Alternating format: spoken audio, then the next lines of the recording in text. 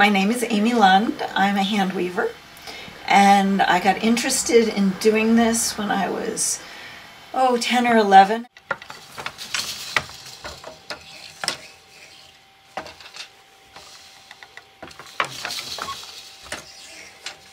I started with learning to spin fiber on a spinning wheel. And when you make fiber and yarn, you have to do something with it. So I first learned knitting from my mother. And then I got interested in textiles, machinery, textile history, because we're in a New England area which has a lot of mills, a lot of mill history. So I just kind of got interested and explored it, read a lot, took a weaving class, and have been doing it ever since. Right now I'm putting the shuttle, which has a bobbin of yarn on it, into the shed, which is the opening here, made by pressing my feet on pedals, which raise the harnesses, and every thread goes through one harness and one heddle so that it's raised or lowered. I push it forward so it makes it nice and even, and then I switch my feet on the pedals to raise the opposite harnesses, and that basically raises the odd threads, whereas the even threads were raised before.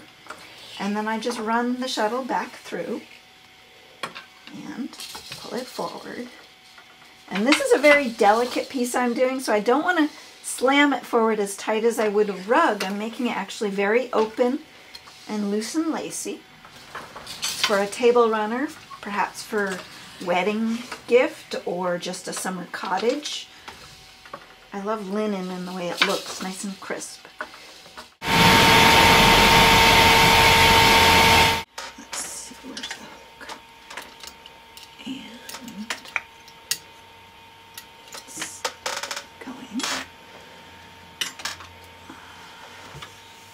Let's get this.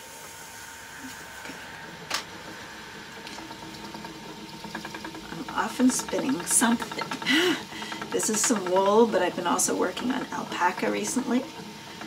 I have some buffalo fiber that someone gave me.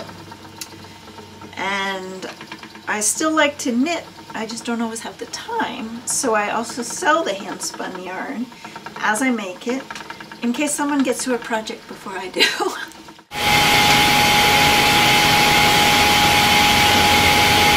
This is the table runner that was featured recently in House Beautiful magazine. It's, to me, sort of a classic look.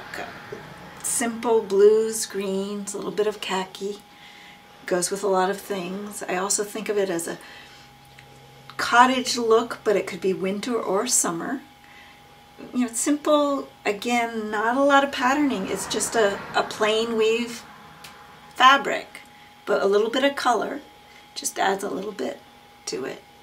So they included it in their Made in America the Best, which is flattering.